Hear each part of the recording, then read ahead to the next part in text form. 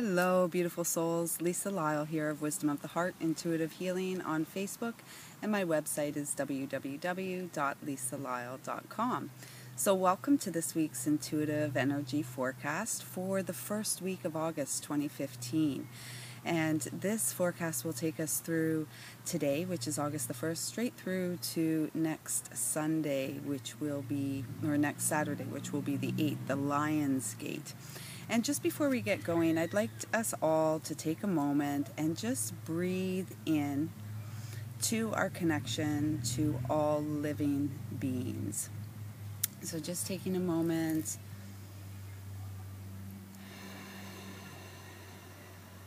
and breathing in and just allowing any heaviness that's accumulated within or around you over the past week just to go away. We have been bombarded with images of loss this week, and bombarded with images that clearly demonstrate our lack of connection to those we inhabit and share Mother Earth with. So instead of really getting ourselves caught up in the need to seek justice, what's most important is we stay in our heart center and we stay in the love that we each are, and let us find new ways to communicate to support others in awakening to their divine connections to all living beings. The old ways don't work anymore, so this eye for an eye mentality is just not going to support or be supported in the new paradigm of love and light and unity upon our earth. So thank you for being here. I trust you had a beautiful blue moon. I have set up event pages for the remaining moon circles. 11 more we have for this year, 2015. And if you'd like to be a part of those, there'll be a link down below that will take you to our new moon in Leo page. Also, for the first week of August only, up until the 8/8 Lion's Gate, I will be offering intuitive Magdalene messages that support you in your ascension, and those will be offered for $54. So if you are interested, please click on the website link down below and enter your donation amount of $54, and I will be happy to bring messages through for you that support you where you are now on your ascension path. So without further ado, I'm being guided to begin with some Archangel Michael energy. Shambhala. And it's the golden age. It's the golden age of love, right? So just as I was saying, this eye for an eye mentality doesn't support our love connection to all living things.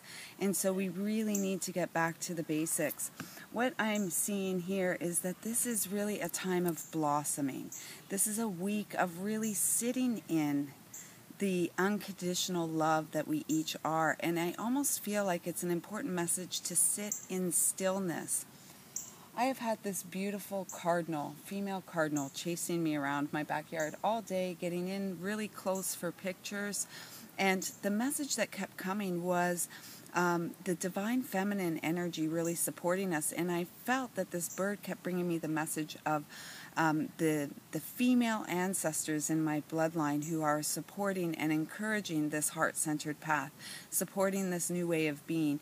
Even though they may not have lived in that way in their lifetime, they're really encouraging me and others like me, like yourself, to go forward from this heart path, your heart, and build your beautiful dreams, build your beautiful life.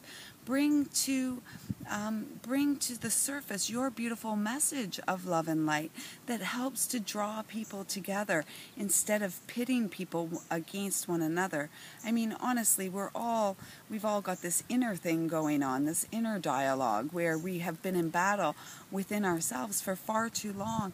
And this feels really like a gentle week to slow down, maybe disconnect. It feels like it's time to turn technology off. I have not been all that compelled to be on technology, be on social media, because of the denser, heavier energy that we're working to release This blue moon that we just had 2 days ago, we're about 36 hours out, still feeling the effects. And tell me, how many of you around you have noticed a little bit of lunacy this past week? We've seen it all week, and it's really amped up in the last 36 hours. And this speaks to the need for each of us to stay within our sacred center, to hold our power, anchor it in, be outside in nature, sit under a tree, look around, and as you look around at all the beauty that surrounds you, know that that beauty is also you. And allow your true self to show. There's no need for makeup and cover-ups and hiding anymore. This is acts of courage. We're working with Archangel Michael here, and he is courage, just like the energy of the lion. Courage.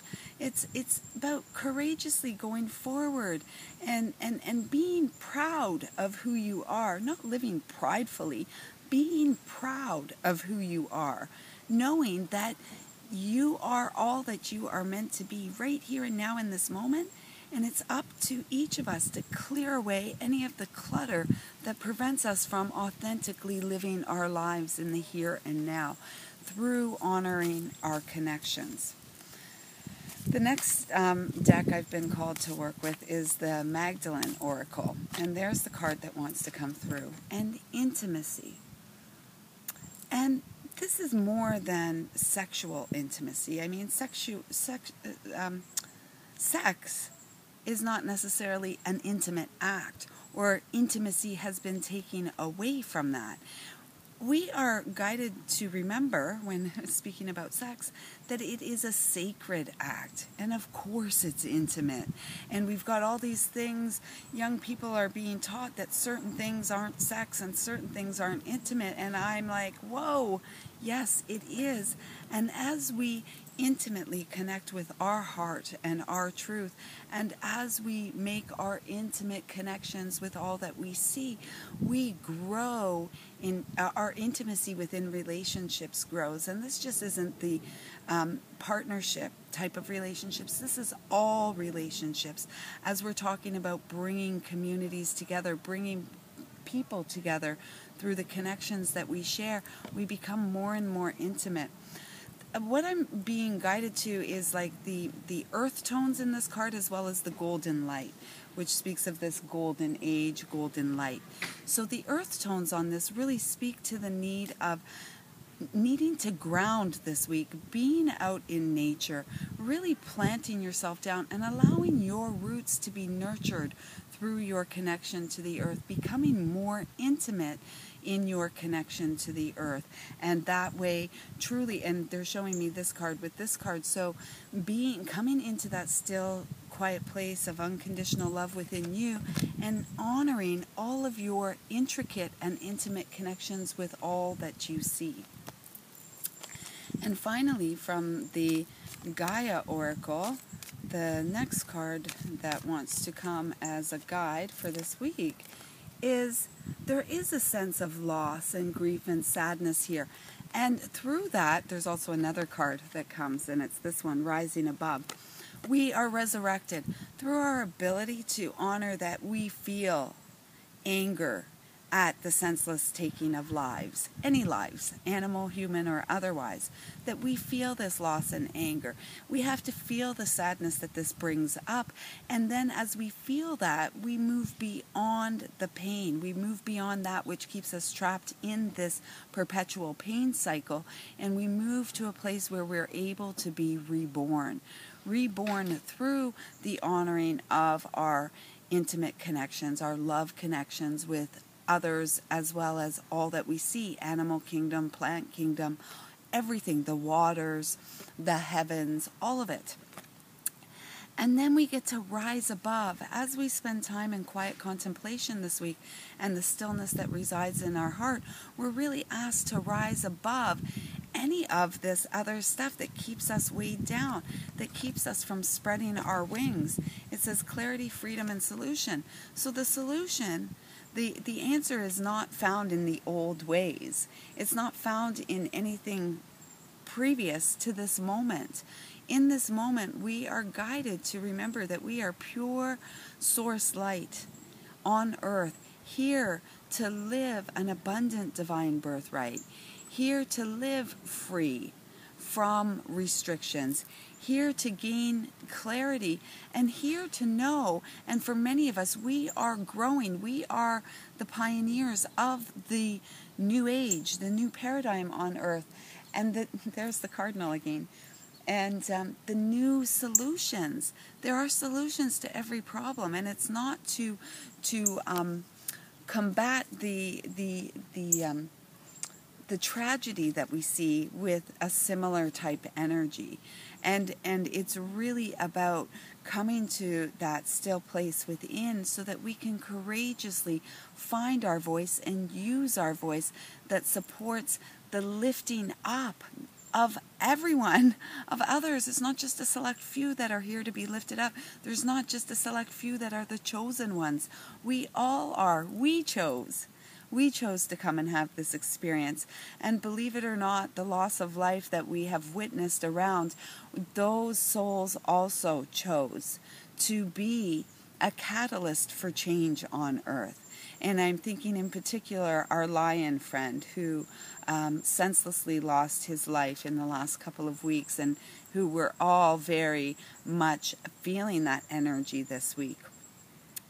He chose that path, and he, as he has now moved to the spirit realm, he looks down upon the light that has been shone in the wake of his death and in the darkness surrounding his death, and he is very proud.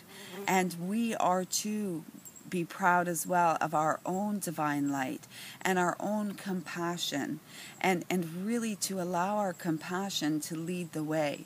And when we really move into this place of unconditional love, we even know that those who are very closed still and do not see the error of their ways now see. And it's not up to us to make sure that anyone sees or pays for the wrongs done. We've all committed wrongs. We've all committed sin, if you will. I don't even like that word, and yet I'm guided to use it. We have all sinned. And just because one's sin looks different than yours, that does not put us in a placement for judgment.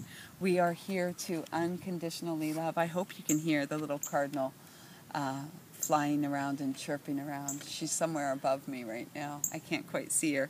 But again, it's magic. It really is the way of the divine feminine to support healing on earth. And we heal through the unconditional love that we are, the acceptance of this.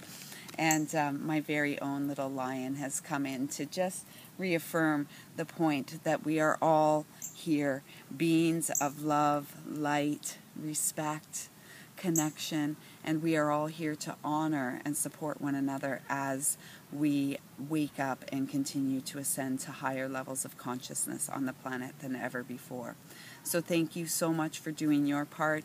I look forward to being of service to you and bringing through some Magdalene messages. Remember, you can order yours up until 888. And they will be intuitive messages from the Divine Order of Magdalene Sisters to support you on your ascension and your ascension up through this Lionsgate portal, which is now open and will remain open for much of August. I'm sending you so much love, light, respect, and gratitude. I wish for you a beautiful, peaceful week sitting in the stillness of the love that you are. Please do show your support with a thumbs up down below, and feel free to like, comment, and share. I'm sending you so much love. Namaste. And don't forget, we are one.